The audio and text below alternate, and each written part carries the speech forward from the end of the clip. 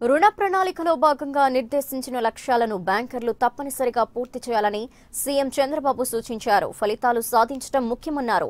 ఇవాళ సచివాలయంలో జరిగిన రాష్ట్ర స్థాయి బ్యాంకర్ల సమావేశంలో CM మాట్లాడారు. వార్షిక రుణ ప్రణాళికలో భాగంగా వ్యవసాయ రంగానికి ఈ ఏడాది 1,00,000 కోట్లకు పైగా రుణాలు ఇవ్వాలని లక్ష్యంగా పెట్టుకోగా ఫస్ట్ క్వార్టర్లోనే 31,000 కోట్ల రుణాలను బ్యాంకులు అందించాయి. చిన్న మధ్య తరహా సంస్థలకు ఇచ్చే రుణాల విషయంలోనూ తొలి త్రైమాసికంలోనే బ్యాంకులు 34% లక్ష్యాన్ని అధిగమించాయి.